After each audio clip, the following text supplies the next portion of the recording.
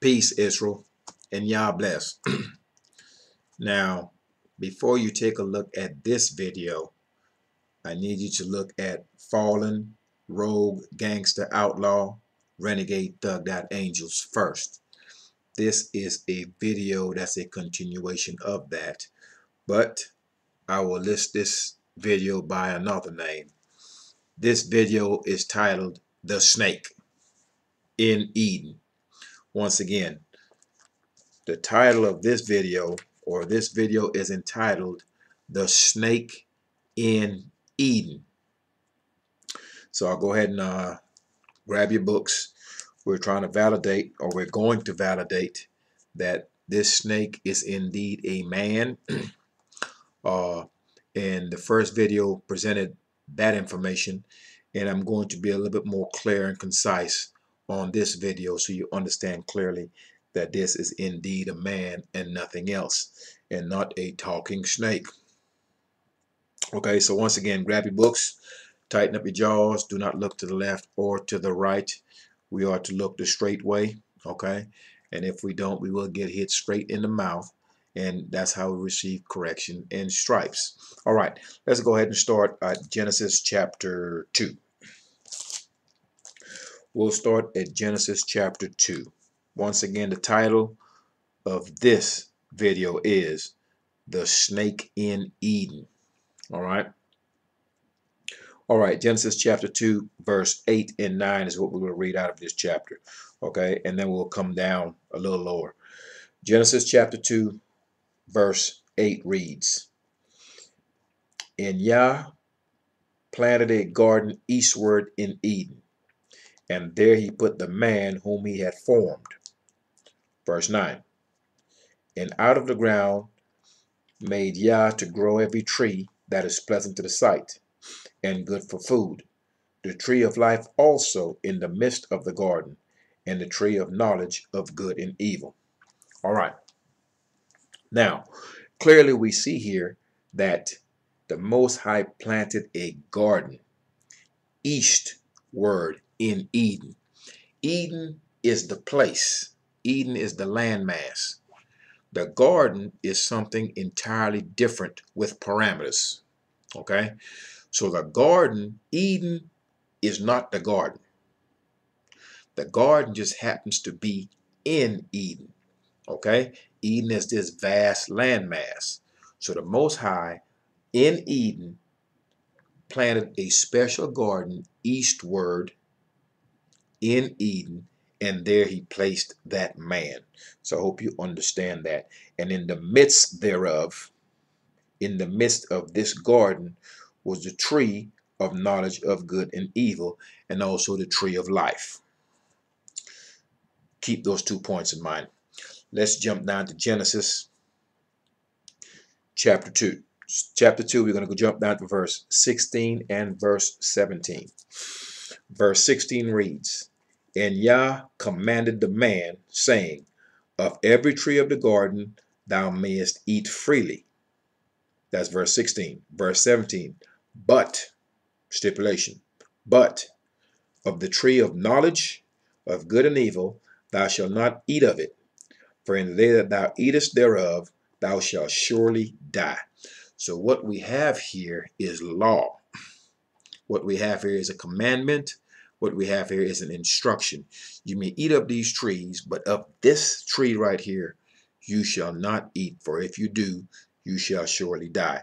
So here you have Adam being given law. Now, as I have spoken with some individuals when discussing the book, they are JC believers, idol worshippers, idolaters, and their claim to fame or their nonsense is that man can't keep the law. Okay? Man can't keep the law, so therefore JC had to come and die for man and all this other foolishness. Okay, some of you out here are parents. So let me ask you a simple question. In your household, or in your parents' household when you were a child, or in your household now while you are adults, what rule were you ever given as a child by your parents that you could not obey. Not saying what you wanted to and what you didn't want to obey. I'm asking you, which rule did your parents give you that you just flat out could not keep? Secondly, what rule do you give your child in your house? If you're an adult right now, you're a parent, what rule have you given them that they just cannot keep at all? The answer to that is none. Okay, so if you're just a regular person and you present rules, commandments, laws in your house, your child is going to be able to keep them. Now, whether they want to or not is based on their decision making. But there's no such thing as a parent giving a child a rule that they just cannot keep. And we're just regular people. So for someone to fix their mouth and their thinking to say that the Most High will create a man, put him on the earth, the Most High know all things before it happens and knows all beings. He's the all-knowing. You're going to tell me that the Most High is going to present a law to a man that he created and give him a law that he cannot keep? That is blasphemous. Now let's continue. Genesis chapter 2 verse 18. And verse 18 reads, and Yah said, it is not good that man should be alone. I will make him a help meet for him. I will make him a help that's fit for him or suited for him. Okay, so the Most High is going to make Adam a companion. All right, now we're going to jump down to Genesis, still in chapter 2. We're going to go to verse 20. And Adam gave names to all cattle, and to the fowl of the air, and to every beast of the field. But for Adam there was not found an help meet for him. So Adam was brought before all the beasts of the field, okay, and he was to name them.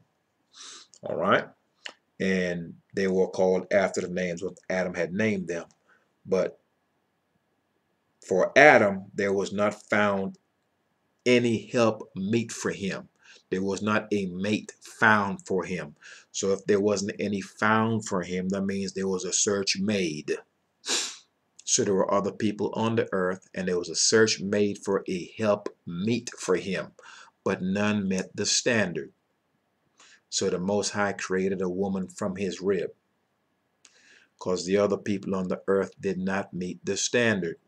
Keep that in mind. All right, now, so no help meet was found for Adam. The point being made here is found. If you're going to find something, chances are you'll be looking for it. Now, Genesis chapter 3. We will read the entire Genesis chapter 3. All right, so now moving to Genesis chapter 3. And it reads, now the serpent was more supple, cunning, than any beast of the field. These beasts are men, which Yah had made. And he said unto the woman, yea, have Yah said ye shall not eat of every tree of the garden? Okay, let me reread that. And he said unto the woman, yea, hath Yah said, ye shall not eat of every tree of the garden. Verse 2, and the woman said unto the serpent, we may eat of the fruit of the trees of the garden, but of the fruit of the tree which is in the midst of the garden, Yah hath said, ye shall not eat of it, neither shall ye touch it, lest you die. So, this serpent asked the woman. This serpent is a man. So this man asked the woman, did the Most High tell you not to eat from this tree? And the woman said, yeah, he told us not only should we not eat from it, he told us we shouldn't even touch it. All right. So a lesson that fits well with this is one that you need to really take a very close look at. It's called failure to follow instructions will lead to your own destruction. Okay. So she is telling, once again, she is reiterating to this man exactly what her instructions were. We're not to touch this tree, and we're not to eat from the fruit thereof. Okay. But the man knew, this man knew that that was the instruction from the start. All right. That's why he asked that question. Let's continue. Verse 4. And the serpent said unto the woman, Ye shall not surely die. So the first thing that the average curious human would want to know, well, number one, how did this man know that the Most High instructed Adam and Eve not to eat from that tree? That's number one. Number two, what gave him the audacity, okay, to tell her that you're not going to die, you'll be all right. You can eat of that tree, okay? So there's something for you to examine and to think about in this whole dialogue here. All right, now, verse 5. For Yah doth know that in the day ye eat thereof, then your eyes shall be opened, and ye shall be as gods, lowercase, knowing good and evil. So this tree is going to give you some knowledge that you really were not supposed to have. And that's one way to put it. Verse 6. And when the woman saw that the tree was good for food, and that it was pleasant to the eyes, and a tree to be desired, to make one wise, she took the fruit thereof and did eat, and gave also unto her husband with her, and he did eat. So she chose to disregard the instructions given to her at the first. And for her desire for quote unquote wisdom, to be wise, she felt, okay, let me eat this fruit. And not only did she eat it, she ate it and gave it to her husband. Okay, so keep these things in mind. We're going to come back to it. And the eyes of them both were opened, and they knew that they were naked. Once again, they have access to information that they should not have. Okay, and they knew that they were naked, and they sewed fig leaves together and made themselves aprons. And they heard the voice of Yah walking in the garden in the cool of the day. And Adam and his wife hid themselves from the presence of Yah among the trees of the garden. Verse 9. And Yah called unto Adam and said unto him, Where art thou? Of course, the Most High knows where he is. Verse 10. And he said, I heard thy voice in the garden. I was afraid, because I was naked, and I hid myself. Verse 11. Now think of this. He hid himself. How can he hide from the presence of the Most High? Verse 11. And he said, Who told thee that thou wast naked? Hast thou eaten of the tree whereof I commanded thee that thou shouldest not eat? Most High already know what has taken place already. He knew this was going to happen before he made Adam. Verse 12. And the man said, The woman whom thou gavest to be with me, she gave me of the tree, and I did eat. All right. Verse 13. And Yah said unto the woman, What is this that thou hast done? And the woman said, The serpent beguiled me, and I did eat. All right. Let's stop right there. We're going to make this stop here at verse 13 so we can cover a few things. That way I can give you an understanding of what's taking place. And, I read the text, but I explain the text in common sense so you can better grasp it. Now, what we're seeing here, Adam and Eve have been given specific instruction not to eat from this tree. Not only do you not eat from this tree, you do not touch this tree. What we have is a man that comes into this garden. Now, I want you to keep a few things in mind. We have the landmass of Eden. That's the place. And in Eden, the Most High planted a garden eastward, a separate place within Eden garden. Now, all the other nations dwell thereabouts in Eden. All the other men that were created, they're dwelling in the midst of Eden. However, on the east of Eden, the Most High had his garden where he had Adam and Eve, and they were separate from the rest of the nations that were in Eden. Okay, so I want you to keep that concept in mind. Now,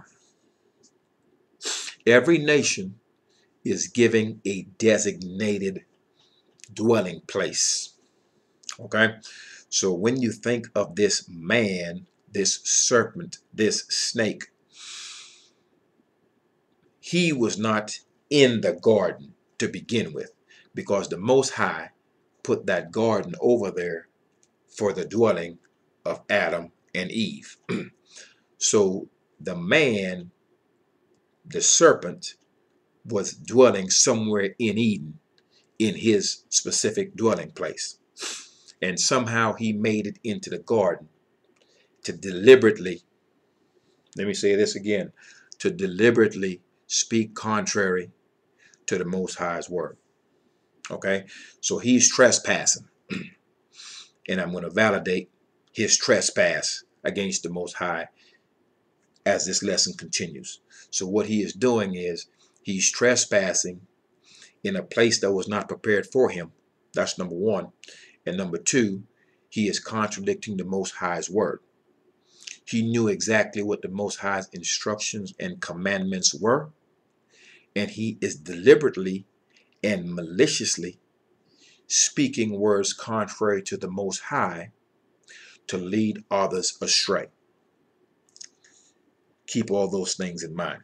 Okay, so now we want to look at a few things. We want to look at responsibility. So the first thing that happens is Most High gave instruction to Adam, gave instruction to Eve. That's coming directly from the Most High. The serpent speaks to this woman. The man talks to this woman. This woman disregards the counsel of the Most High and followed after the counsel of a man, precepts of men. She then feeds her husband that which is forbidden. And her husband knew this fruit was forbidden, but yet he ate thereof. So now when the Most High asked Eve, well, why did you do this thing? What have you done? Her first thing was, well, the man over here, he told me I could eat this. He told me I wouldn't surely die. He said it was okay. So she can actually look at the Most High and tell the Most High, well, I disregarded you so I could listen to this man. And then the Most High said, okay, well, let me deal with you, Adam. Why did you do this? And Adam, well, the woman gave it to me. She gave it to me. That's why I ate it. So Eve disregarded the Most High and took counsel from a man. And Adam disregarded the Most High and took counsel from his wife. And so when I bring you this law and deliver to you the words of the Most High from his prophets, and I speak on the dietary law, and I speak on all the laws pertaining to the feast days, the first thing you say is, well, Paul told me this, and Paul told me that. And I'm going to let you understand clearly by the time this lesson is over exactly who Paul is, and what Peter is, and what JC is, and the rest of them. They are those who are of the serpent seed. They will teach you and tell you things that are in direct opposition to the Most High's word. And so by the end of this lesson, you will be able to identify serpent seed on the earth. Okay? Now, let's continue. We did stop at verse 13, and we're reading the whole of chapter 3. Now, so we are in Genesis chapter 3. We stopped at verse 13. All right? Now, we're going to go to verse 14. Let's start at verse 13. Verse 13.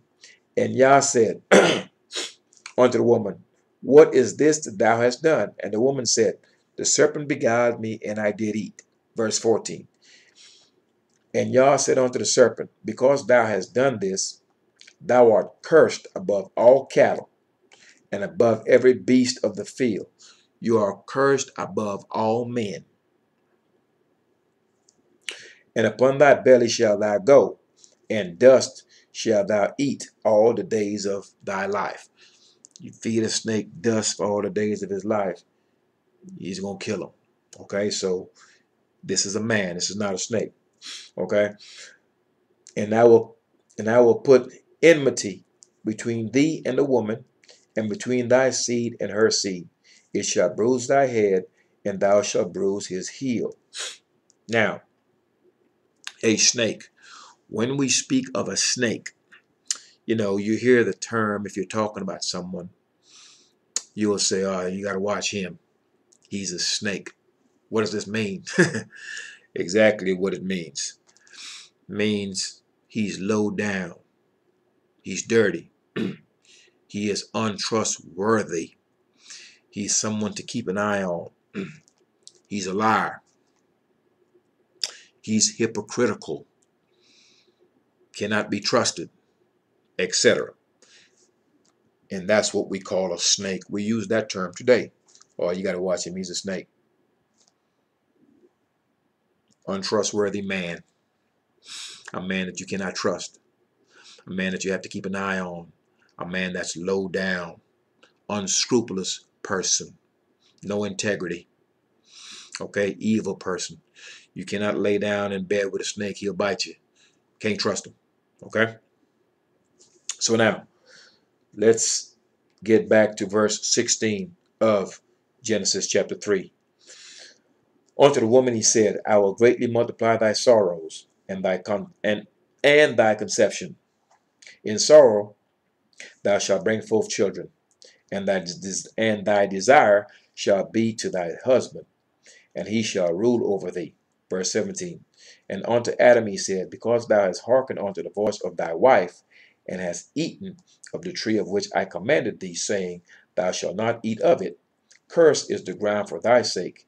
In sorrow shalt thou eat of it all the days of thy life. All the days of thy life. Verse 18. Thorns also and thistles shall it bring forth to thee, and thou shalt eat the herb of the field. Verse 19. In the sweat of thy face shalt thou eat bread, till thou return unto the ground, for out of it wast thou taken, for dust thou art, and unto dust shalt thou return. So clearly here, the Most High is indicating that Adam is made from dust, and from the dust in which he came is the dust in which he's going to be returned. All right, so in other words, Adam has had an appointed time to die. Verse 12. And Adam called his wife's name Eve, because she was the mother of all living. All living what? That's the next thing. Now keep in mind, all the animals were made before people. Okay? So keep everything in context. Verse 21. Unto Adam also and to his wife did Yah make coats of skin and clothe them. Verse 22. And Yah said, behold, the man is become as one of us, to know good and evil. And now, lest he put forth his hand and take also of the tree of life and eat and live forever. So, I've had individuals on this channel who have written things below the channel where you can actually comment. And his thing was, man was made by God and man was perfect and a whole bunch of other stuff that was just incorrect. But he had no understanding. So I explained the best I could to him. I do not have the power to give him understanding. The Most High will have to do that. I can't. But to that individual that wrote those things and anyone else that's thinking like-minded, if man was intended to live forever, and there's no such scripture to indicate that, does not exist. If you think man was perfect and there's no such thing, here's something to let you know that man never, ever was intended to live forever. And I will reread that again. Verse 22 of Genesis chapter 3. And Yah said, behold, The man is become as one of us, to know good and evil. And now, lest he put forth his hand and take also of the tree of life and eat and live forever. So the Most High said, hey, this man has gotten like one of us. Us who? The Most High and his angels. Because he got those by tens of thousands. And his angels have the appearance of men. So this man has the type of knowledge that he's not supposed to have. So before he decides to reach forth and grab this tree and eat thereof and live forever, we got to protect this thing. Because this man will have no bounds. He's already shown that he is rebellious and will not adhere to law and will not follow instruction, i.e. commandment, i.e. law. So we have to protect this tree of life from this lawless individual, because he has demonstrated to us clearly that he will not obey instruction. Now, and we will go to verse. We're now at verse 23. Therefore, Yah sent him forth from the garden of Eden, to till the ground from whence he was taken. So let's look at this. So the Most High sent him forth from the garden of Eden to till the ground from whence he was taken. So here's what has happened here. Adam is in a garden separated from all the people of Eden. This garden is just a garden in this place called Eden. So once Adam is kicked out of this garden, he is now in the midst of the nations. He's now out there with everybody else. People he had not seen before, haven't heard before, and most likely he didn't know existed. So now what's happening here? Adam is no longer under the protection of the Most High, is what you've got. All right? So he is cast out. All right? So now, verse 24.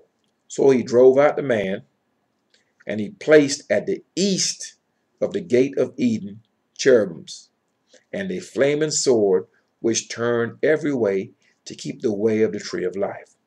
So Adam is driven out, and the Most High puts up cherubims and a flaming sword to protect the tree of life, to make sure that this rebellious man does not reach and take a hold thereof and eat the fruit thereof. Which lets you know man was never intended to live forever anyway. How could he? The Most High is the only one that's forever if you have read and understood this book. All right. So we understand clearly there, that covers in a nutshell that man was never intended to live forever in the first place. And that's why the Most High protected that tree of life, to make sure that he didn't eat thereof to live forever. So that knocks down your little theory thinking that, that man is perfect, number one, and two, that man was going to live forever. You haven't read this book to even think that. Now, so we have done the entire Genesis chapter 3. So we understand clearly that this snake is trespassing, number one, and he is doing what is malicious intent to misguide, misinterpret, and to give instruction that's directly in opposition to the Most High. So that's his intent. That's the intent of the snake. That's the intent of the serpent, who is a man. And understand that also that is the intent of this serpent seed. All right. So his children will do the same thing. This is a man. Keep that in mind. All right. Now we're going to go to Genesis chapter 4. Genesis chapter 4, verse 1. All right. And we will read what the woman says when she had her first child. All right. Genesis chapter 4, verse 1 reads, and Adam knew Eve his wife, and she conceived and bare Cain, child number 1, and said, I have gotten a man child from Yah. Okay, so all she said here when this boy was born, Cain, the firstborn, is that, hey, I've gotten a man child from the Most High. All right. Now, verse 2. And she again bare his brother, Abel. And Abel was a keeper of sheep, but Cain was a tiller of the ground. Once again, keeper of sheep. Governor David, Captain David, okay? Prince David, he was also a keeper of the sheep, and that's important. Now, let's jump down to verse 11. Same chapter, chapter 4, Genesis. We're going to jump down to verse 11. Verse 11 of chapter 4, Genesis reads, And now art thou cursed from the earth, which hath opened her mouth to receive thy brother's blood from thine hand. So this man is cursed from the earth. So when he plant his crops or whatever it is he may do, the earth will not yield her increase to him. All right. So this man Cain is cursed from the earth, and so was Adam. All right. For his transgression. All right. Now, so here we are at verse. Now let's jump down. So we're dealing with Cain being cursed from the earth. Adam was also cursed from the earth for his transgression as well. Okay, so now we're going to go to Genesis chapter. We're still in chapter 4. We're going to jump down to verse 14. And verse 14 reads, Behold, thou hast driven me out this day from the face of the earth, and from thy face shall I be hid. And I shall be a fugitive and a vagabond in the earth. And it shall come to pass that everyone that findeth me shall slay me. So now, Cain is driven out. All right. So now we know good and well, we read previously, okay, where the man and his woman, Eve, where they were driven out. So he drave out the man, and he, which was in verse 24 of Genesis chapter 3. Most High drove him out. Okay, so Adam and Eve are driven out of the garden. Cain is driven out too, because he's got to be born outside of the garden. If we're going according to this story. Okay, so they were driven out, and then here comes Cain. Okay, now as we go into this whole thing, as we deal with Cain, and we're at verse 4, chapter 4, verse 14. Cain is actually the Most High. Cain understands that the Most High will turn his face away from him, which means Cain, who is the seed of the serpent, he cannot deal with the Most High, because the Most High will hide his face from him. Okay, the Most High will be inaccessible to him and his seed.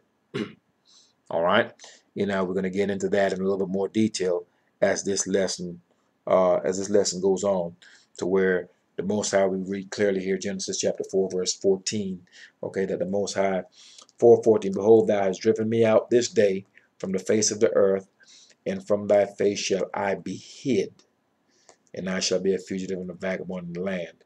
Okay, now, and we'll go to Genesis, one verse down, Genesis chapter 4, verse 15.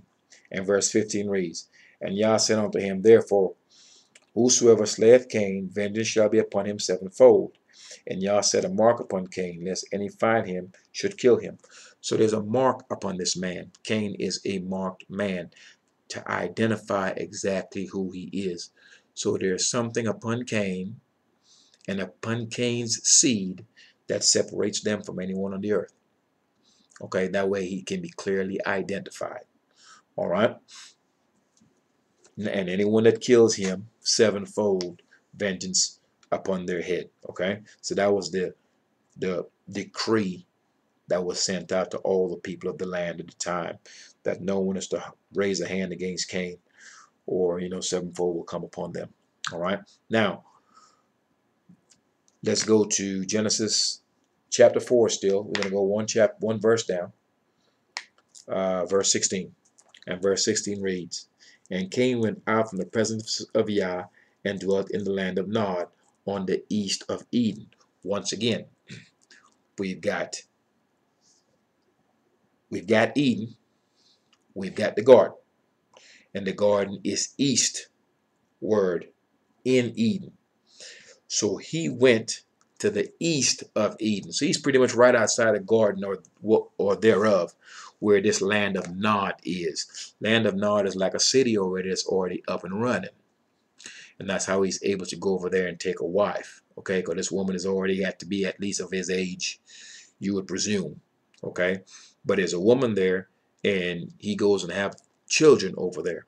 Okay, and this woman comes from, like, we've already discussed all of this, okay, in the video that's before this, so everyone should know exactly where to look to find those answers.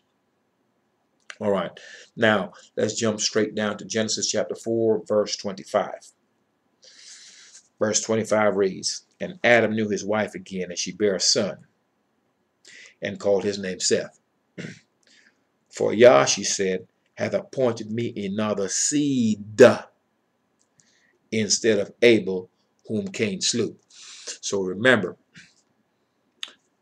enmity between the serpent seed and the woman's seed. The serpent seed is the seed of that man that speaks contrary to the Most High's law, commandment, and is all of the Most High's instructions. He is in opposition to the Most High. That's it. So this woman is letting you know what the difference in these two seed lines are, so you can be clear. Excuse me. And I'm going to reread that. We're at Genesis chapter 4, verse 25. "And Adam knew his wife again, and she bare a son, and called his name Seth." Now listen to what the woman says. "For Yah," she said, "hath appointed me another seed." So she's identifying that Seth is her seed. She's also identifying that Abel is her seed. Let's do it again. Genesis chapter 4, verse 25. "And Adam knew his wife again, and she bare a son, and called his name Seth. For Yah," she said, "hath appointed me another seed instead of Abel, who Cain slew." So Cain is not identified as one of her seed, because he's not. He's the seed of that man. He's the seed of that man you know as the serpent, that untrustworthy man, that man that will speak contrary to the Most High's law. All right? So you understand who this woman's seed is. Okay, the woman's seed is number one, Abel and Seth. All right? And the woman's seed is the same as the seed of Adam, the offspring of Adam. And this man, the serpent seed, his seed does not count. And we're going to get into that in 1 minute. Okay? So we've just read verse 25. Now let's read verse 26. Verse 26 of Genesis chapter 4 reads, "And to Seth, to him also there was born a son, and he called his name Enos. Then began men to call upon the name of Yah." So with Enos, then men began to call upon the name of Yah. No one else could. Okay? Certainly the line of Cain could not, because the Most High hid his face from Cain and drove Cain away. So Cain had no access, and neither did his seed. Okay? So keep those things in mind. Now, let's go to Genesis chapter 5. Genesis chapter 5, verse 1 through 3. And then we're going to go to Genesis chapter 6. We're going to move you through in the correct order so you can gain an understanding of this. Now, Genesis chapter 5 reads, "This is the book of the generations of Adam." In other words, this is the book of Adam's seed. "In the likeness of Yah made he him." So the Most High made Adam in his own likeness. Verse 2, Male and female created he them, and blessed them, and called their name Adam, in the day when they were created. Verse 3. And Adam lived 130 years, and begot a son in his own likeness, after his image, and called his name Seth. Now, you didn't hear this from anyone else, as far as Adam having a son after his own likeness. You didn't hear that described in the other two boys. Okay? Though the woman kind of lets you know this as it pertains to the birth of Seth. Because she was appointed another seed instead of Abel. Okay? So now, you see where this is listed from verse 1 all the way through. What you're dealing with is from Adam to Seth, and then the line continues through. You don't hear no mention of anything pertaining to Cain and his people, because Cain, the Most High, hid his face from Cain. He doesn't even have access, and the ground has cursed him, and he's a marked man. He's marked throughout the land, so everyone knows who this man is and what he has done. And there's a certain mark that the Most High puts upon folks that upset him. Okay? Now, let's go to Genesis chapter 6. Once again, the title of this is The Snake in Eden. Okay? Eden is the place, the great landmass. The garden is just a specific location. It's not all one and the same. Okay? Now, verse 6, verse 1 of Genesis chapter 6 reads, And it came to pass, when men began to multiply on the face of the earth, and daughters were born unto them. All right, let's go ahead and reread that and explain it. Genesis chapter 6, verse 1. And it came to pass, when men, that's important, began to multiply on the face of the earth, and daughters were born unto them. So we know good and well when Adam and Eve got here, Eve was not a daughter born unto anyone. She was taken and made from the rib of Adam. This we're aware of. 2, Adam and Eve, at this point, no daughters were born unto them. They had 2 sons. All right. So, when men began to multiply on the face of the earth, these men that they're speaking of are those in Eden. Adam and Eve in the garden. All the other nations are throughout the land of Eden. Okay, so the men that they're speaking of are the people of Eden, those in the land of Nod and everywhere else. That's round about the garden. All right, so we understand that. Verse 2, that the sons of Yah, line of Adam, saw the daughters of men, the daughters of those people of the other nations that were outside the garden. All right. Of men that, or let's reread that. That the sons of Adam, or the sons of Yah, who are the sons of Adam, saw that the daughters of men, the people outside the garden, that they were fair, they were attractive, they were good looking, and they took them wives of all which they chose. So the sons of Adam started marrying and intermingling with those people of the other nations. All right. So keep this in mind. All right. Now, verse 3, and the Most High said, and Yah said, My spirit shall not always strive with man, for that he also is flesh, yet his days shall be 120 years.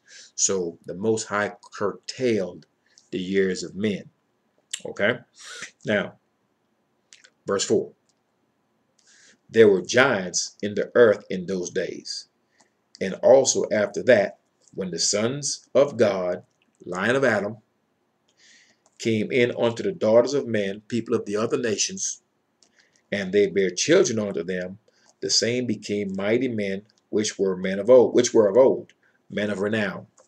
What this is saying here is, sons of Adam After Adam was kicked out of his garden and he started having some children, his children start mixing and mingling with those people of the other nations. That's what it's saying. And in the time frame in which there was the mixing between the sons of God and the sons of men, or between the sons of Adam and the daughters of these other peoples, there were giants in the earth. What this does not say, it does not say when the sons of Adam laid down with the daughters of these nations that it produced giants. It doesn't say that. Okay, it just says plainly during the time of this mixing, which is not to be done. During the time of this mixing, when the sons of Yah, who are the line of Adam, and the daughters of men, who are the daughters of these other people in Eden, when they start laying down together and producing children, these children became great men in the earth. They became men of renown. Okay? But while they were doing this, which was incorrect, while they were doing that, there were giants in the earth during those times. Once again, it does not say that because of this mixing, the result of this mixing produced giants. It does not say that at all. Okay? Now, we have read 1 through 5. One second. All right, we're in Genesis chapter 6. We're going to read verse 5, chapter 6, verse 5, 6, and 7. And this is going to make a few things clear in another point. Then we're going to Ezekiel. All right, we're at Genesis, and we have read verse 4. Now we're going to read verse 5, 6, and 7. We are in Genesis chapter 6. And now we will read verse 5, 6, and 7 to make a few things clear. Okay? All right, Genesis chapter 6, and we're at verse 5. And y'all saw that the wickedness of man was great in the earth, and that every imagination of the thoughts of his heart was only evil continually. And it repented Yah that he had made man on the earth, and it grieved him at his heart. Most High has emotions. Remember that. Verse 7. And Yah said, I will destroy man whom I have created from the face of the earth, both man and beast, and the creeping thing, and the fowls of the air. For it repented me that I have made them. Now, what we're seeing here is that, everyone wants to speak of the fact that God knows my heart and all of that. Yes, he does. The Most High says here clearly that the thoughts of your heart is evil continually. That's all men. So nowhere, no how was a man ever perfect. So this goes out to the individual that wrote on the bottom in the comments that, Adam is not like a regular man, and he was made by God's hand, etc., etc. Look, the Most High makes the cripple. The Most High makes the blind. The Most High makes the lame. The Most High makes the dumb. I guess you haven't figured that out. So this thing that God made Adam, and Adam was supposed to be perfect because he was made by God, you can't find that in here. The Most High said the thoughts of man is evil continually, and he regretted. Okay, shows here clearly that he repented that he had made man, because he was just so foul in his thought patterns. And not only that, once thought precedes their action. So you think foul, you're going to do foul. All right, so this thing that God made a perfect man, I don't know what you're talking about. Because the Most High makes plain, he tells you plainly, he makes the lame, the dumb, the crippled. He creates the evil and the good. He's responsible for all these things. So, let's continue. Hard to argue with those who have idols in their heart and the Most High will not allow them to see anything. So when you have conversations with them, you have to plant a few seeds and keep going. There's no need to argue with those who the Most High have cut off because of their idolatry. So we see clear here that the Most High is indicating to us that the natural thought patterns of men are evil. And this is continual. And he surely and certainly did not like this. Okay, now let's jump to Ezekiel chapter 34. Ezekiel chapter 34.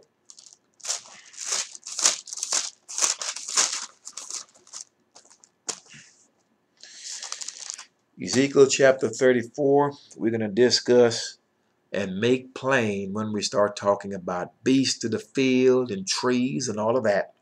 Now, in the video before this, we had covered this understanding in Ezekiel chapter 31. But in this lesson, we're going to use Ezekiel chapter 34. All right? Okay. Ezekiel chapter 34. Get a sip of water.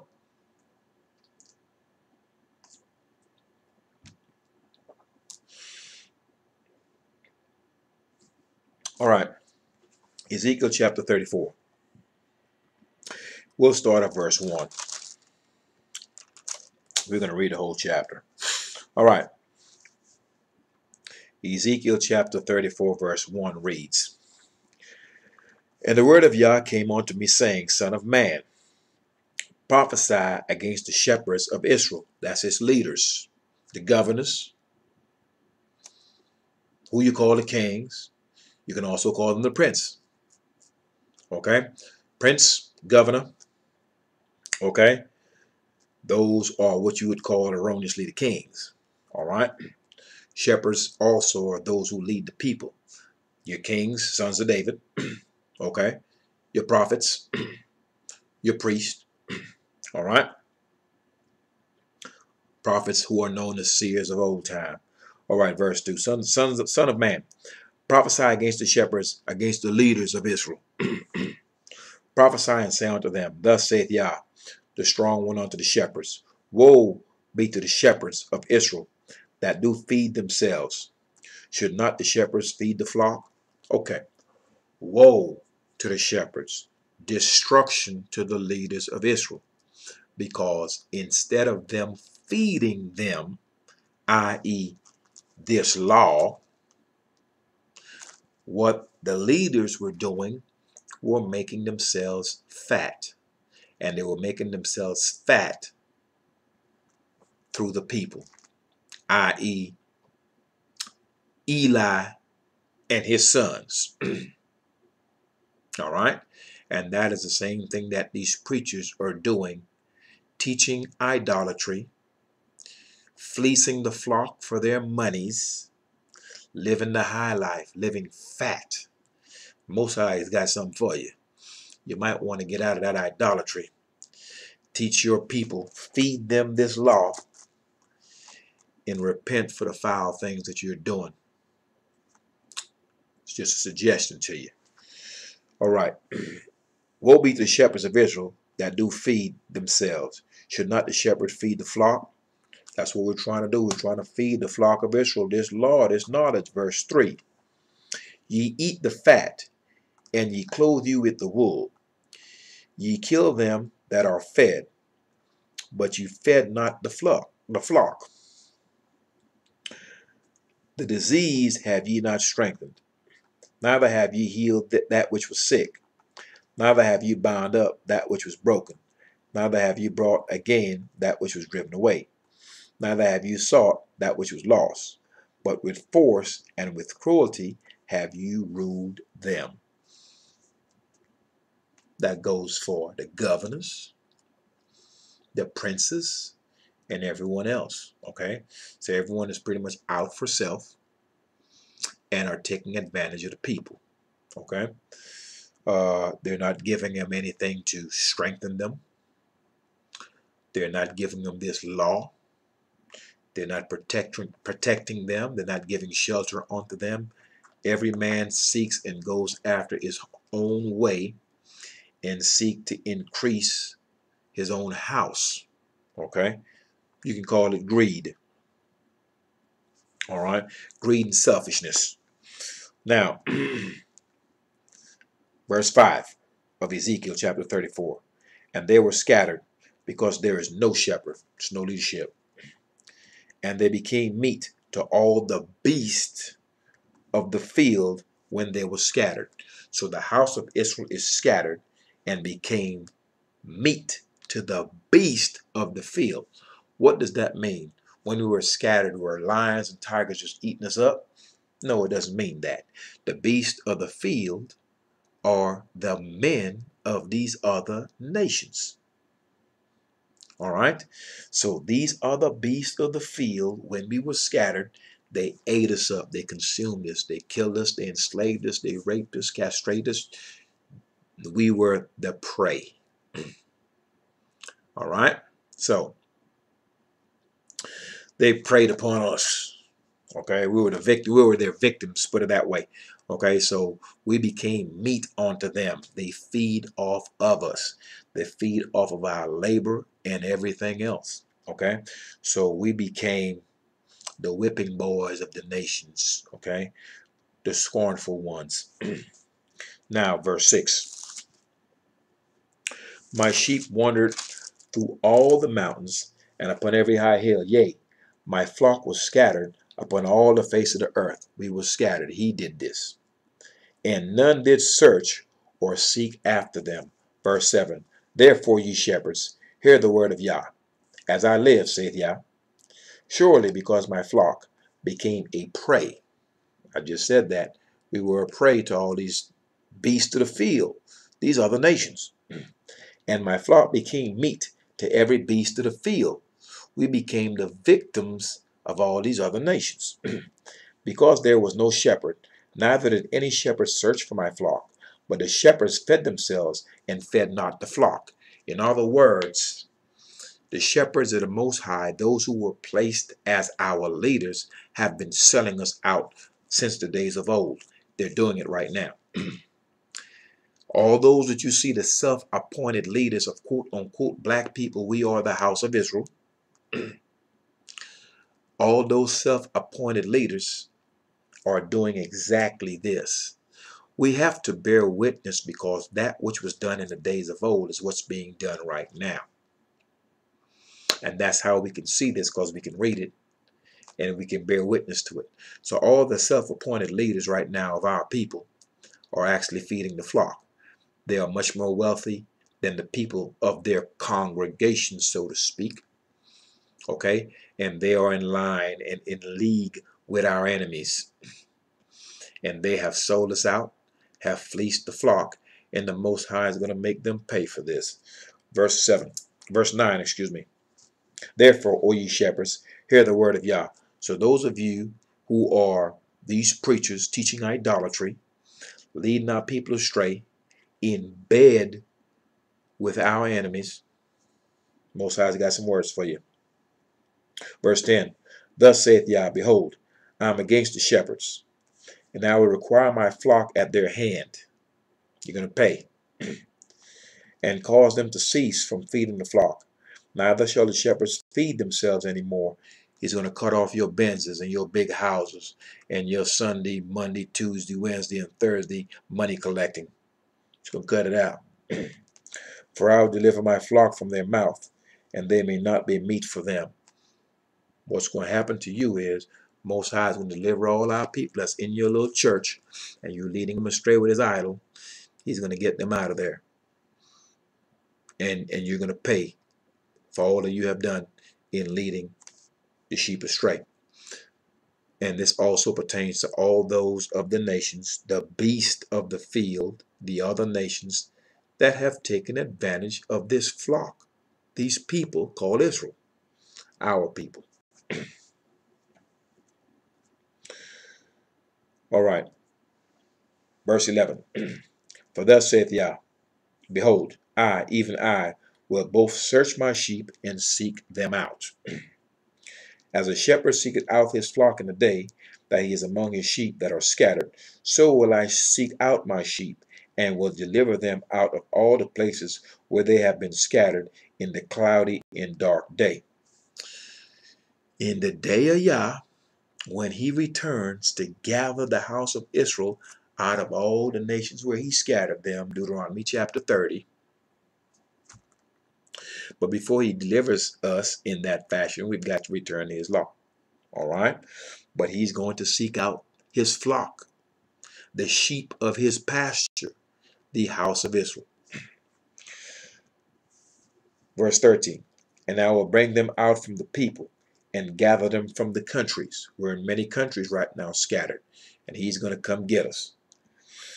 And will bring them to their own land and feed them upon the mountains of Israel by the rivers and in all the inhabited places of the country.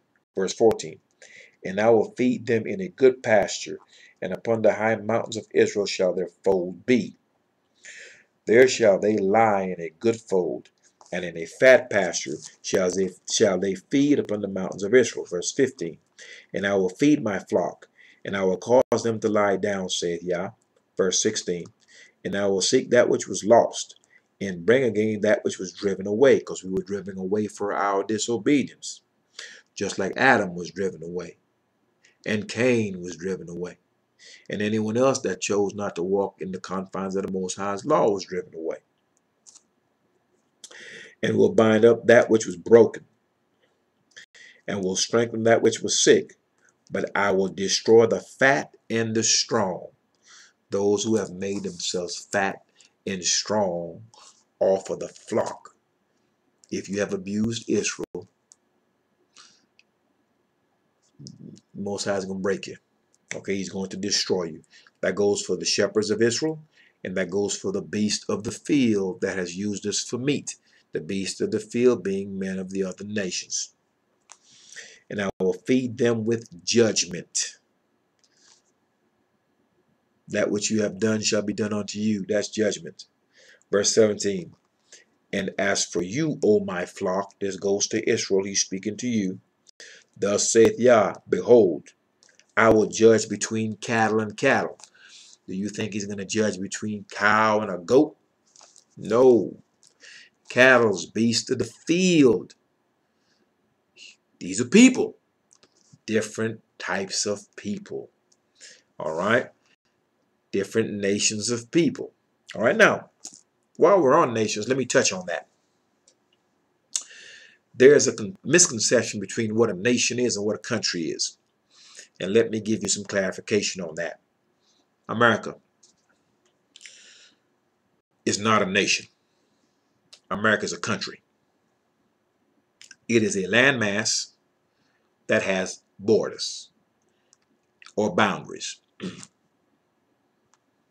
So it's a sovereign country. It is not a nation. A nation is a bloodline of people.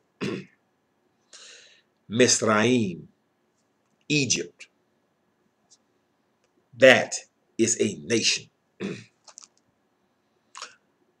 The geographical location and its outline or its boundaries makes Egypt the landmass. China. Chinese people are of a specific seed line. China, the country, is a landmass with borders, a specific geographical location where Chinese people dwell.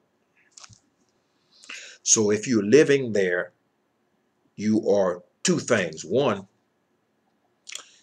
you're a Chinese man in China.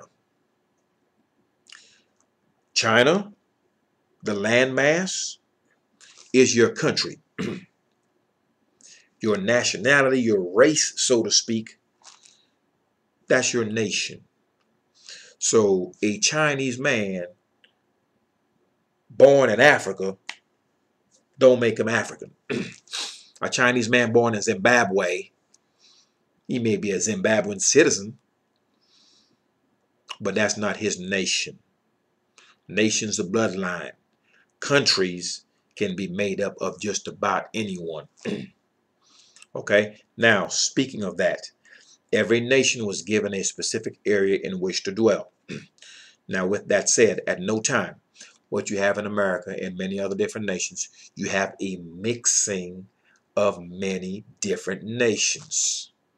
This was never meant to be. This is incorrect. And we're going to learn this. And that's one of the reasons why we suffer so. We are not to intermingle in this fashion.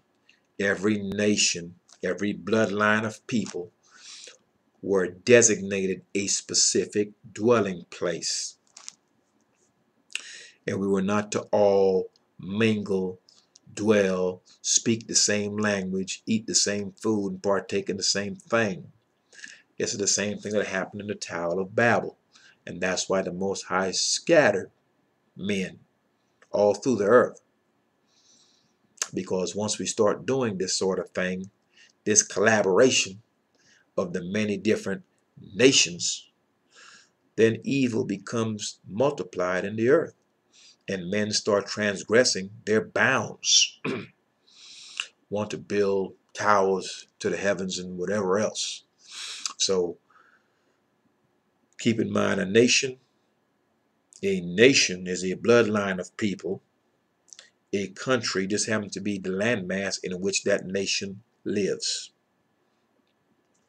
Keep that in mind. All right. Now, let me get back to where I was. I've lost my spot. Okay. Let's go back to verse. One second. Okay, I will feed them with judgment. Okay, now we were at verse 17, and we're in Ezekiel chapter 34.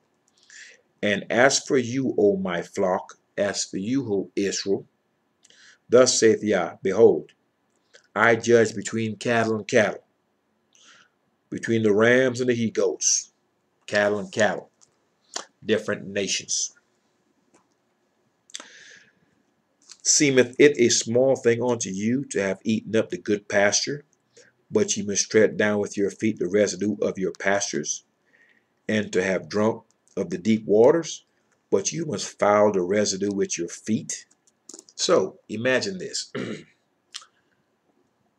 The foul man, the wicked man, he'll drink of the good water, but he will defile the water or pollute the water so no one else can drink it after he's done. So the foul man, he wants what you have even if he doesn't need it. Just because you want it, I don't want you to have it. I'm going to take it just because I don't want you to have it. That's the spirit and the mindset of the evildoer.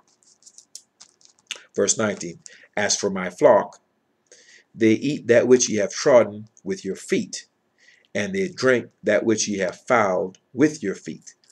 So the house of Israel, the other beast of the field, have taken advantage of us, the other people of the nations. They give us the scraps of what they have eaten after they have already taken the best of it. All right? They give us that which they have trodden upon. That's what it's saying right here. Verse 20. Therefore, thus saith Yah unto them, behold, I, even I, will judge between the fat cattle and between the lean cattle. Cattle. I hope you're not thinking steer and cow. We're talking about people. Okay? We are talking about people. The lean would be Israel, because we don't have anything. We're the poorest of the earth. The fat cattle, those of the other nations who have made themselves fat at our expense. Now, let's go verse 21. Because ye have thrust with side and with shoulder, and pushed all the diseased with your horns, till ye have scattered them abroad. Verse 4. Therefore will I save my flock. He's not talking about saving everybody. talking about saving his flock. In order for you to be saved, you have to be in trouble. The other nations don't have to be saved from anything. They have everything. They have all the wealth. They have all the land. They have all the guns, bullets, knives, planes, trains, automobiles. They have it all.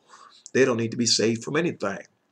But the Most High said he's going to save his flock, his sheep, Israel.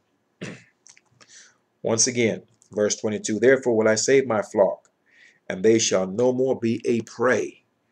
We will no longer be taken advantage of by the beast of the field, the other nations who have conspired against the house of Israel. Psalms 83, Most High lists his enemies by name that are against his people. I'm going to reread verse 21. Because ye have thrust with side and shoulder, and pushed all the diseased with your horns, till ye have scattered them abroad. 22. Therefore will I save my flock, and they shall no more be a prey, and I will judge between cattle and cattle. Verse 23. And I will set up one shepherd over them, one leader, and he shall feed them, even my servant David. David the prince, David the governor, David the captain. He shall feed them, and he shall be their shepherd, leader. Because David is of the house of Judah, Judah the scepter holder, Judah the lawgiver. Verse 24. And I, Yah, will be their strong one, and my servant David a prince among them. Once again, David is not a king. There is but one king in Israel, and there's one king in the whole entire earth, and that is Yah, the Most High himself. David is a prince. David is known as a counselor. David is also a governor. He's a prince. He's a governor. That's it. Okay, he's not a king.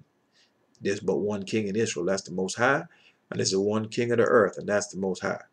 So David can be referred to as a governor. He can be referred to as a prince. All right. Now, all right, let me reread verse 24. And I, Yah, will be their strong one, and my servant David a prince among them. I, Yah, have spoken it. Verse 25. And I will make with them a covenant of peace, and will cause the evil beast to cease out of the land.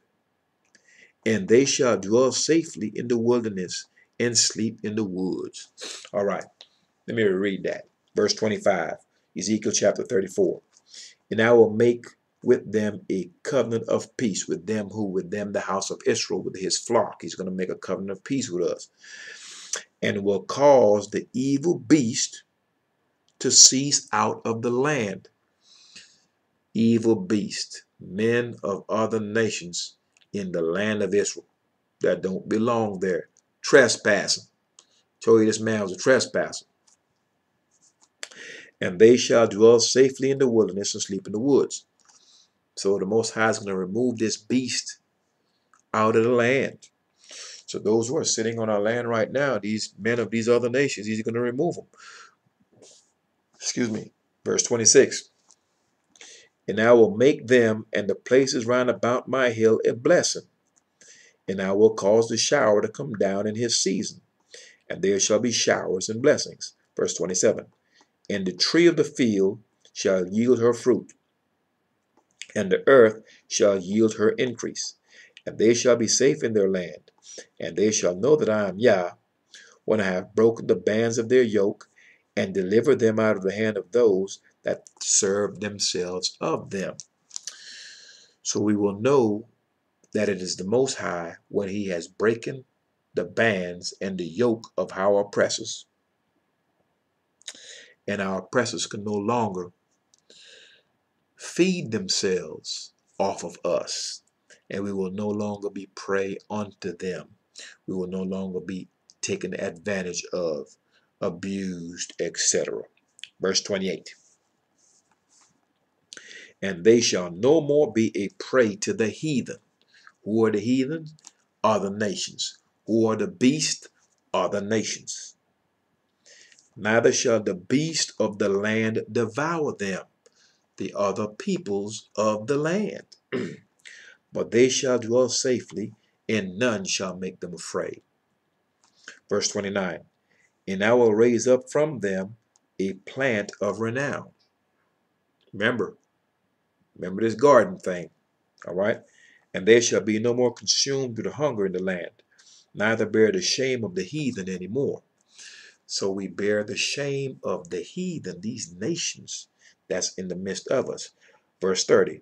Thus shall they know that I, Yah, their strong one, am with them, and that they, even the house of Israel, are my people, saith Yah, and my flock, the flock of my pasture, are men. And I am your strong one, saith Yah. So we're seeing here clearly, Ezekiel chapter 34, that Israel is this flock, okay? And how we're being taken advantage of by the beast of the field, who are the other nations. Because once Adam had transgressed and he was cast out of that garden, where he found himself, him and Eve, is in the midst of other nations who they never even knew existed. Okay? So they're out there with some different people. And so therefore, they're gaining some new experiences because of their transgression. They found themselves in places that they really didn't have to be had they not transgressed. Okay? So here we are in these many nations of the earth today, in lands that we really should not be or should not have been, and we would not have known these people were even out here had we not transgressed. And the fact that we had transgressed, we were kicked, we were kicked out of the land. So now we're in the midst of all types of strange people that we didn't even know, speaking languages that we didn't even know, worshiping gods that we didn't know back then, and we tend to cling to right now. And so what's being done right now is the Most High is making the crooked things straight so Israel can realize exactly who they are, where they are, why they're here, and we are to correct some things. That way we can return back to the land that was promised to our forefathers. We're not to set up shop in these nations. We were not meant to be here in the first place. We are here because of our transgression. Keep that in mind. Now, we will finish up. We will go into Isaiah chapter 14 to finish up this lesson. Isaiah chapter 14, and we will read verse 1 through 23. Isaiah chapter 14.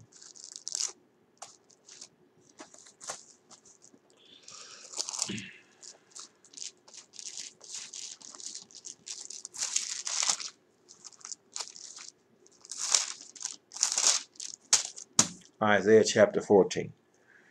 We will read verse 1 through 23.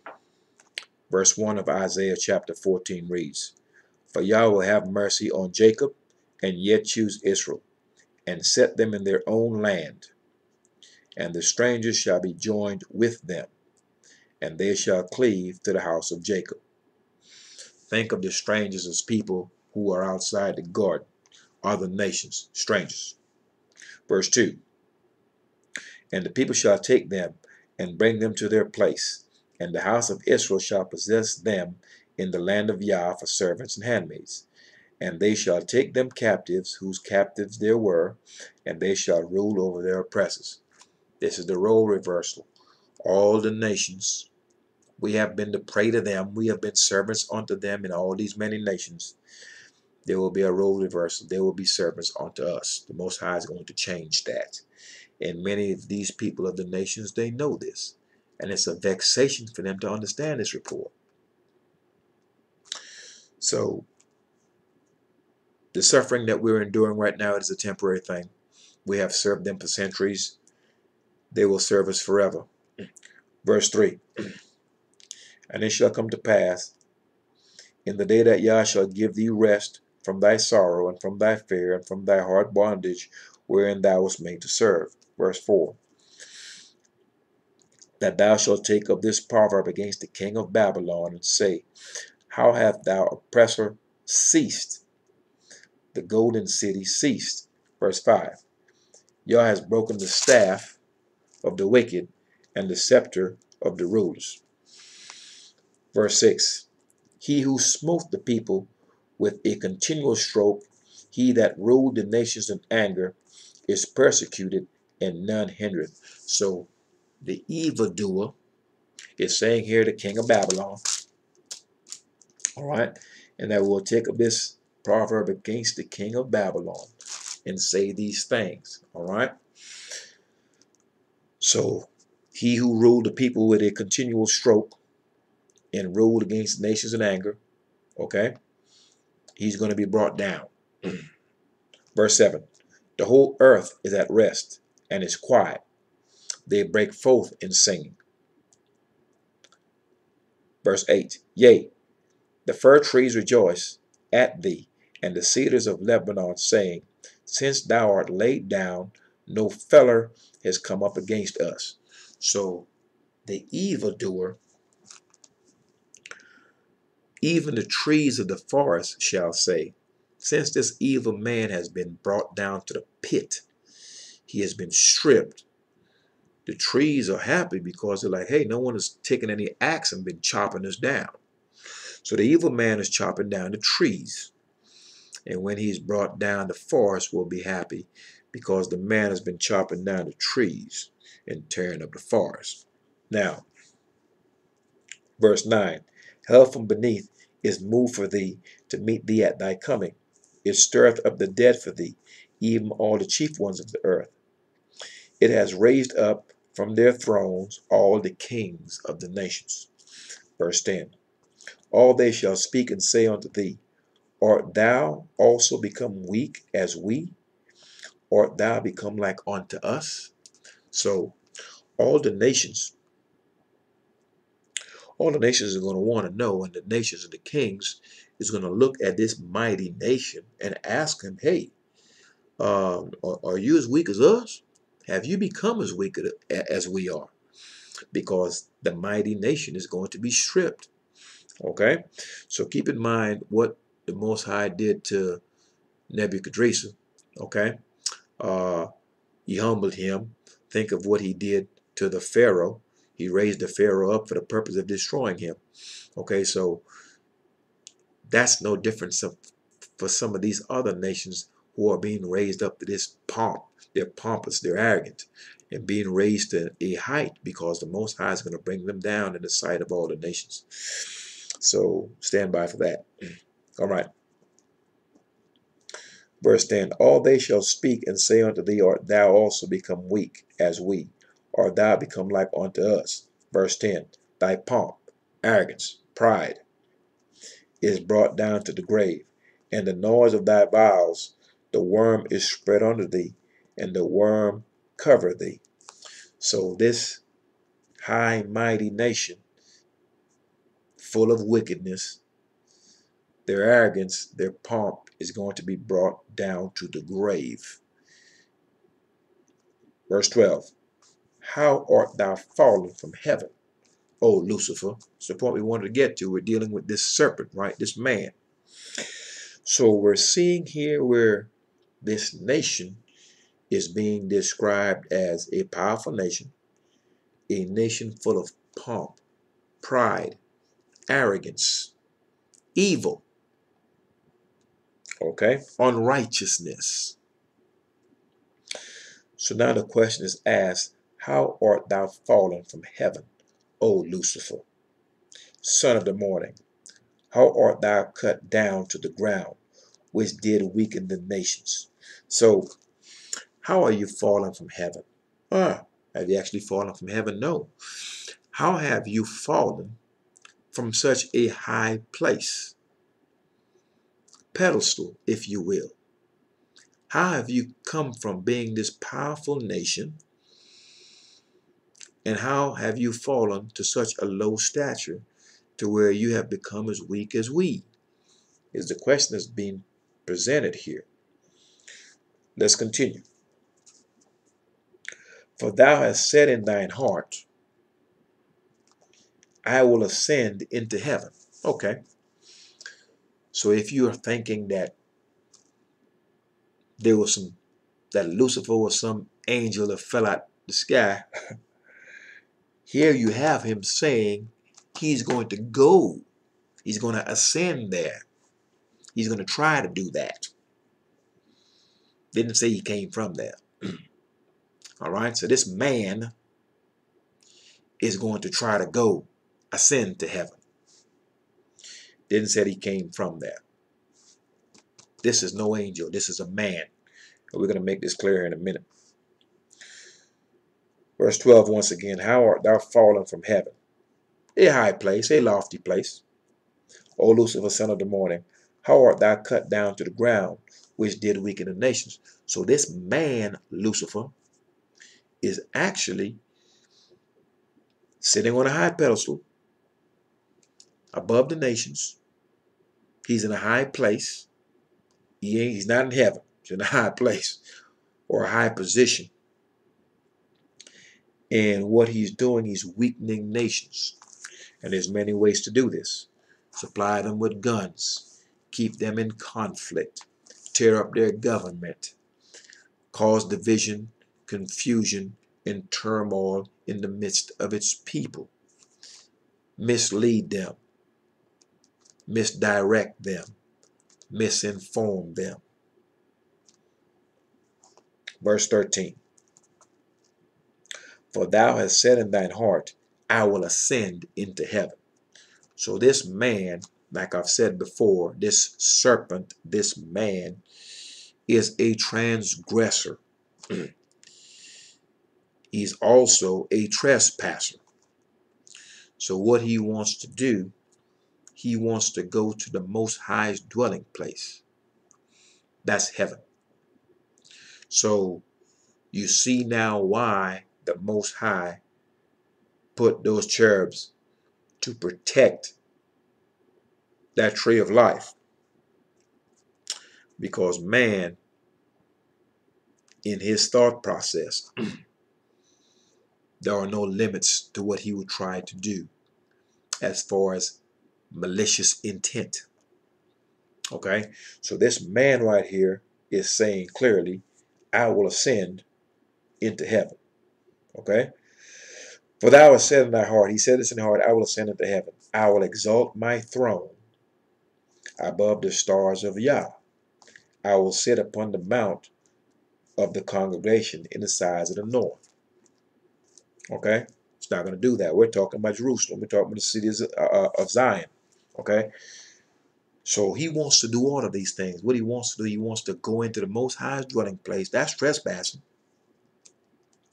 He wants to go into the holy city on the mount and occupy that spot as well. This is a man talking. Verse 14. I will ascend above the heights of the clouds. I will be like the Most High. So this man seeks to be like the Most High. Imagine that. Verse 15. Yet thou shalt be brought down to hell, to the sides of the pit.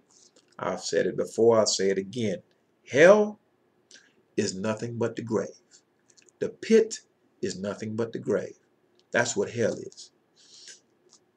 If you're going to be brought down to hell, that simply means you're going to be brought down to the grave. If I say you're going to be brought down to the pit, that means you're going to be buried. You're going to be dead. That's what the pit is. That's what hell is. Death. Hell is not some lake of fire someplace. You've been lied to. All right. Verse 15. Let's reread that. Yet thou shalt be brought down to hell, to the sides of the pit, death. They that see thee shall narrowly look upon thee and consider thee, saying, is this the man that made the earth to tremble and did shake kingdoms, that made the world as a wilderness and destroyed the cities thereof, that opened not the house of his prisoners. Verse 18, all the kings of the nations, even all of them, lie in glory, every one in his own house. Verse 19, but thou art cast out of thy grave like an abominable branch, and as the raiment of those that are slain, thrust through with a sword, that go down to the stones of the pit, as a carcass trodden and under feet. Verse 20, thou shalt not be joined with them in burial, because thou hast destroyed thy land, and slain thy people. The seed of evildoers shall never be renowned. Verse 12, prepare slaughter for his children, for the iniquity of their fathers, that they do not rise, nor possess the land, nor fill the face of the world with cities.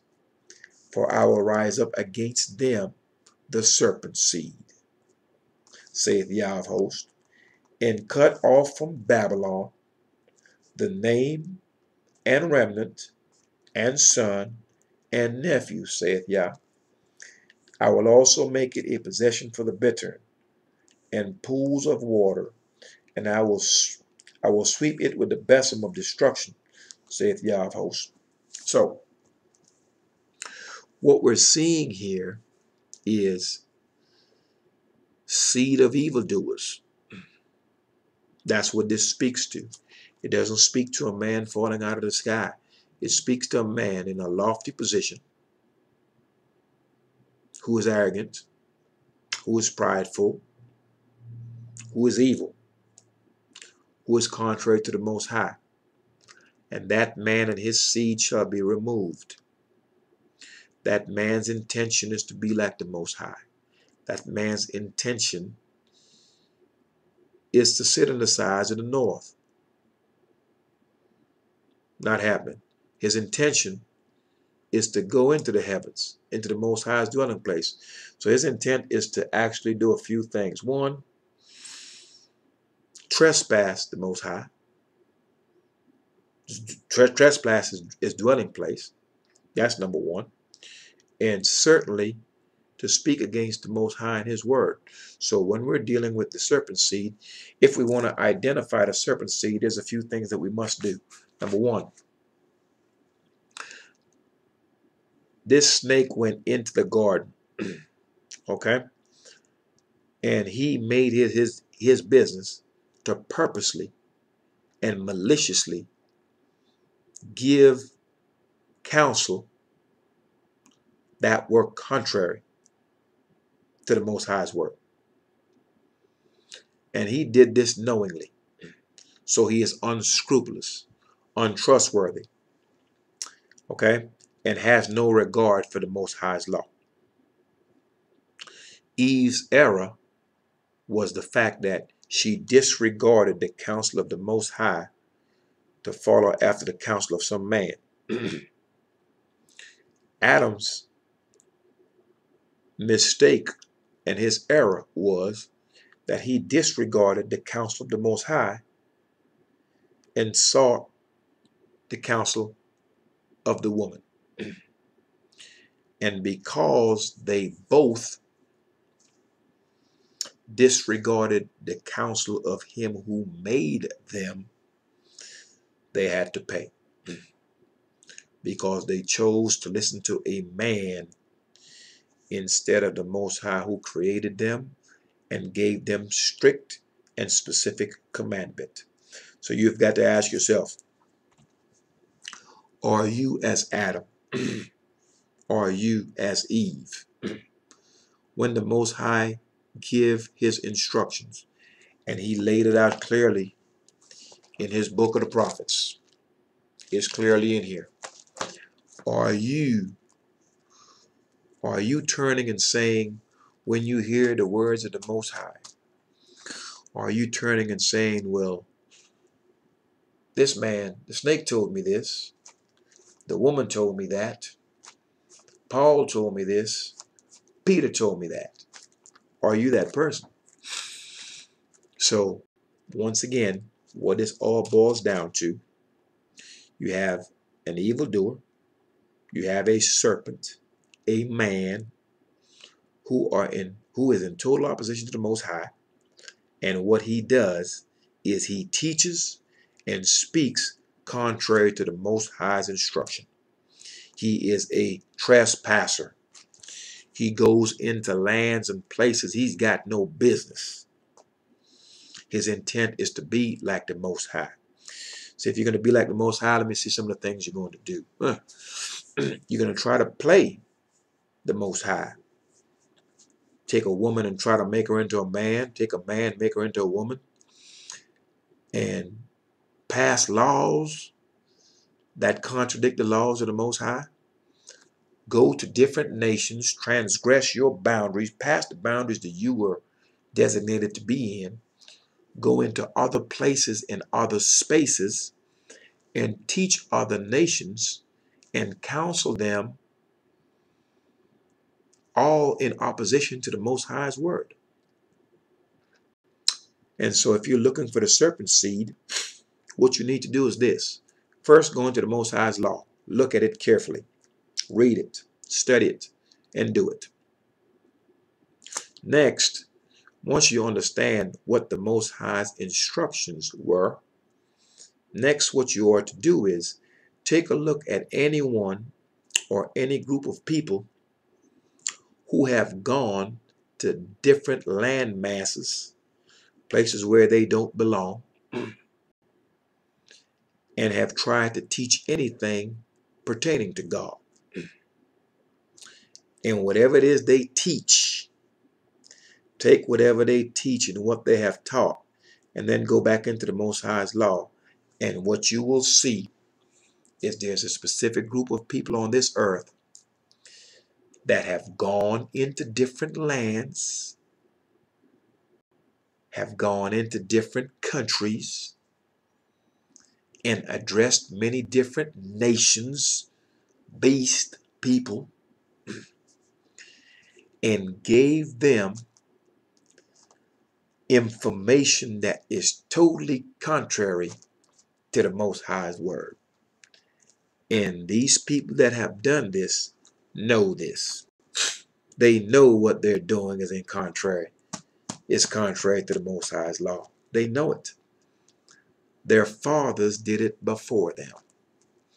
They are the serpent seed. Not hard to find. So, once again, it's late night. It's currently 11:38. But I wanted to get this lesson out. That way that way everyone can get a clear or a better understanding of who this serpent is. It's a man that refuses to obey the Most High, a man that wants to be on par with the Most High, a man that's evil in all his thoughts and his doings, and a man that speaks contrary to the Most High knowingly and maliciously. So be cautious of what you're listening to and who you're listening to. What I suggest to you is very simple, is that you take a hold of the Most High's law, read it, study it, and do it, and be committed to it. All I'm going to ever tell you if you come to this channel is the Most High and His law, and do it. Once again, anyone that speaks contrary to the Most High's law is going to get you killed. Failure to follow instruction will lead to your own destruction. Adam and Eve didn't follow the instruction they were given. Look what happened to them. Okay? The man from Judah in that video, he told that other prophet exactly what his instructions were, yet he went against it. Eve told that man exactly what her instructions were, but yet she went against it. So stop following the precepts of men. This Peter, Paul, and Andrew, and all these other people. These are not prophets. Stop following after the serpent seed and the instructions of the serpent seed's children. That's your hint. Okay? Stick to the Most High's word. Turn, face Jerusalem from all the nations in which we have been scattered. Let's lift our hands in prayer, admit our faults, and teach the law of the Most High to our children, and do it. All right, Israel, it's been 1 hour, 39 minutes. We'll try to wrap it up in a 1 hour and 40 minutes. And I hope this lesson has been of some help to you and to give you some clarification on the fact that in this garden, these are nations. These are many nations of people. And oh, think of this. When the Most High made birds of the air, think of all the birds there are. You've got parrots, you've got macaws, you've got parakeets, you've got African gray parrots. You've got a bunch of birds in the parrot family alone. Okay? You've got doves, you've got eagles, you've got ostriches, you've got ospreys. I mean, you've got so many different birds you can't count them. And if you line them up, they're all very different in size, color. They sing different, they look different, they have different characteristics to them. So when you hear God made man, you've got to think a man can look more than one way. So you have to think about that. So when you hear the Most High made birds of the air, just think of how many birds there are and how different they are. So when you hear the Most High made man, I mean, he could have made all types of men. They don't have to look a certain way. So kind of keep that in mind, okay, as far as all these different nations. They don't all have to look the same. So keep that in mind when you're thinking about men. Think about birds. When the Most High made birds, those birds don't look the same. They don't sing the same song. They don't fly the same way or at the same heights. So keep those things in mind and try not to limit your thinking and really get in this book and study it. All right, Israel, it's been a long lesson. I hope it's been of some good to you. I've asked the Most High to instill this knowledge upon me and this wisdom that I may be of some help to this people who, his people, the house of Israel, my people. Okay, so I hope it's been of some help to you. Continue to study, stay in the book, and walk after the Most High's law. Do not look to the left or the right, because if you do, that's when you get the corrections. You get hit in the mouth. You don't want that. All right, Israel, thy righteousness is an everlasting righteousness, and thy law is the truth. Peace, Israel.